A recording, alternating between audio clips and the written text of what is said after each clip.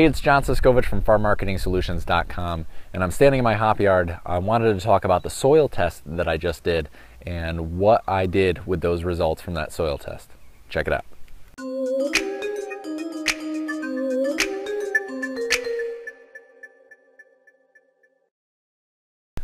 So one of the most important things that you can do when you're farming is to know exactly what you're doing when you're farming, and part of doing that is to do a soil test.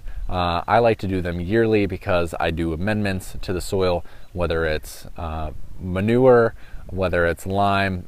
We are not certified organic, but we practice organic standards, so everything falls within that realm. But knowing exactly what your soil is doing will give you an idea of what actions you can take. So we did a soil test. I have 1.4 acres of hops, nice small manageable hop yard, and I did 4 samples from each corner, each quadrant. I split it into 4 and got an idea of what the whole yard looks like. And on average, our pH was a 5.8, and we were high in magnesium. So I knew I wanted to put in lime, but the local lime guys, kind of the only show in town, have high magnesium lime. They also offer a high calcium lime, and I was below optimal on my calcium levels. Now, the calcium and the pH, 2 things that really need to be in balance for the hops.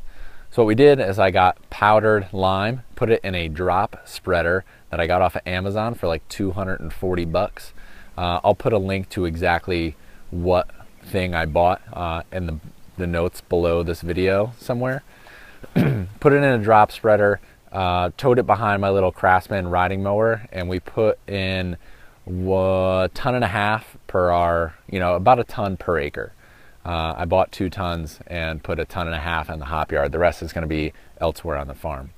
So that lime, it'll go from 5.8 up to 6.5 a little quicker than it will from 6.5 to 7. That last half a point or 0.5% or whatever you want to call it, it takes a little bit longer. So I hear, because I'm still a greenhorn grower, to reach, but the hops will definitely appreciate that high calcium based lime this year. So that was my rate. I got my rate from doing my soil test.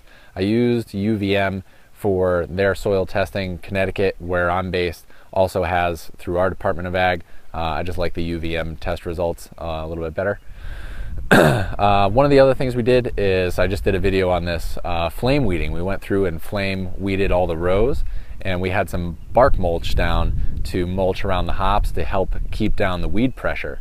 And what happened is that we had these seasoned wood chips, and those wood chips caught on fire, plus some of the old weed material. So now I have carbon and this wood ash going right around the hops. Not a lot of it, but what fires and what happened added some wood ash around the hops.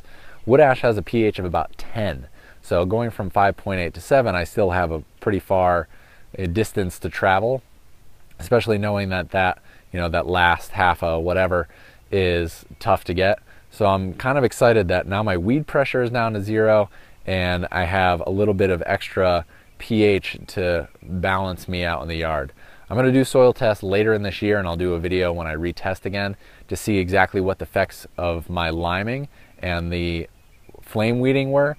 But so far, happy. I just wish it would rain.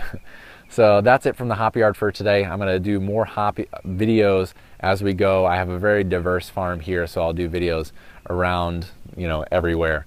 You can subscribe to the YouTube channel if you want to follow along to my progress this year.